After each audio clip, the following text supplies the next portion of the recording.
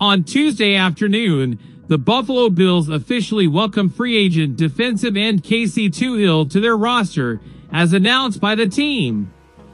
Toohill, formerly of the Washington Commanders, has inked a one-year deal with the Bills. Before delving into further details, make sure to hit that subscribe button to stay updated on all the latest Buffalo Bills news. Toohill initially entered the NFL scene when drafted by the Philadelphia Eagles in the 7th round of the 2020 NFL Draft. After being waived by the Eagles, Toohill found a new home with the Washington Commanders during Week 6 of that season.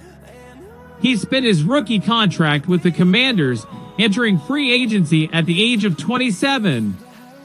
Over his 4-year NFL career, spanning 2 teams, with 1 appearance for the Eagles where he didn't register on the stat sheet, Toohill has showcased his skills in 57 games, starting 14 of them. His stats include 80 tackles, 46 solo, 9 tackles for loss, and 20 quarterback hits. Additionally, Toohill boasts 2 pass defenses, 3 fumble recoveries, 1 fumble return touchdown, and 7 sacks.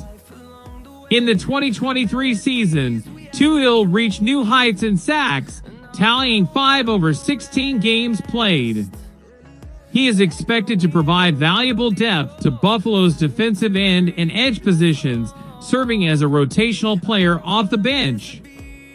With his relentless work ethic and deceptive speed off the edge, Toohill epitomizes the term high motor frequently used to describe him.